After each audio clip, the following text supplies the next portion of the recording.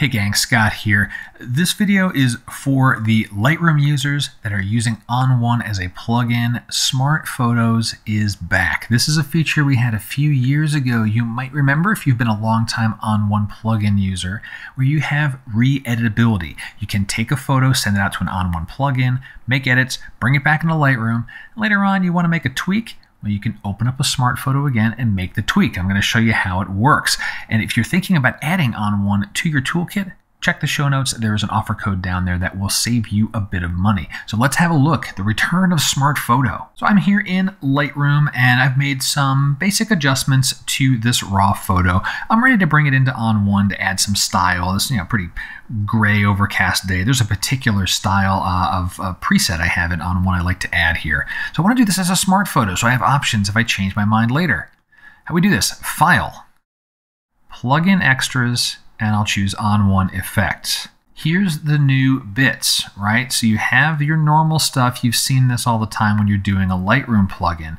But in file format, you now have Smart Photo PSD, and that's the one you want to choose. If you're in ON1, you can launch ON1 as a standalone. You want to change your preferences to use Smart Photo pretty much all the time, right? And so that way, this would be the default filled in for you. But if you don't have it as the default, you can just choose it right there, Smart Photo, and then we'll send that over into Effects. I've landed over in Effects, and a quick detour to that Preferences option. I'm going to show you this here. For the plugins, if you change in the Lightroom section, change this to Smart Photo PSD, and then you'll have that as your default every single time that you pop up the window in Lightroom. You won't have to choose it every time. So now that I'm here, I'm in ON1. There's a preset that I want to apply to this. There's one I like for these kinds of days. Old Man in the Sea. We'll apply that. It adds a bunch of looks. You can see, or a bunch of filters to build up this look. A whole bunch of stuff here, right? And let's say, good, I'm happy with that. I'm going to just hit done and send this back over into Lightroom. So I've landed back here in Lightroom, and you see in the file name, this PSD file has a Smart Photo suffix, and that's good. That gives us a visual clue. This is a smart photo. I have the ability to re-edit it if I need to. And let's walk through that. Let's say you're looking at this photo, maybe the foreground feels maybe a slight bit dark, and maybe I want some more contrast on just the rocks in the foreground. So I want to take this back into ON1 and use dynamic contrast.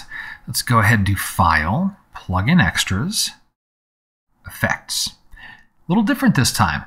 The default selected is Open Original, and that's what we want because the plugin recognizes this is a smart photo. Let's reopen that, or give you the option, the default option of let's reopen this so that you can work with your previous edits, change them, tweak them, add to them, whatever you might like to do. So I'll hit OK, send this back into Effects. I'm back in Effects again. I have all of the filters that I added previously. And let's say I want to add some dynamic contrast. So let's go ahead, add a filter, dynamic contrast.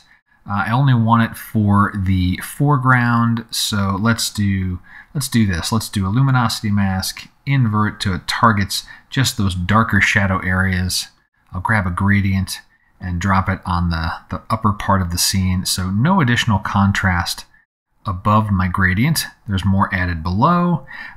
Shadows, maybe I'll open the shadows up ever so slightly. You can see I'm making adjustments there, but maybe a touch and compensate with deepening those blacks really deep there. So I've made this little change here, right? Before that change, after that change. Wonderful.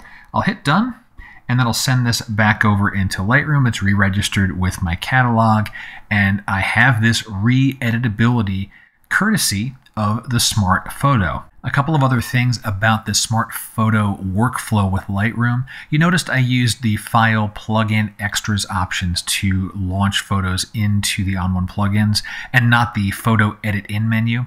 Use File, Plugin, Extras. That's where you get the additional options for smart photos. And there's some additional options for batching. I have a separate video I'll do about batching things through ON1 plugins. There's also an option for portrait if you're doing portrait work, and you will see a little checkbox to say apply the AI for all the detected faces. So there's some additional communication that the plugin system is able to do when you use the file plugin extras. It's a less robust workflow with photo edit in. So I'm having to shift my mind a little bit and stop right-clicking, get over that file menu because I want these extra options. The one other thing I've noticed sometimes, not all the time, but sometimes with the Smart Photo workflow, is when the photo lands back in Lightroom, it will have a badge saying the metadata has changed. I'm not quite sure what's triggering that, and I have a separate video that talks about what this warning is in Lightroom, but the short version is there is what the catalog in Lightroom says, this is my metadata, and then what is on disk somehow doesn't agree, and it's up to you, the photographer, to decide which one of those things is the source of truth. For me, with a Lightroom-centric workflow, I always choose Lightroom as the source and saying, Lightroom, overwrite the settings, take what's in the catalog as truth, and push that out to disk. But check out the other video on the metadata conflict thing with Lightroom to give you some ideas on how you might manage that. But that's Smart Photos, a really, really cool feature. I'm very happy that it's back in the product, giving us this re-editability for Lightroom plugin users. Got questions? Go ahead and drop them below. And until next time, my name is Scott Davenport. Have fun.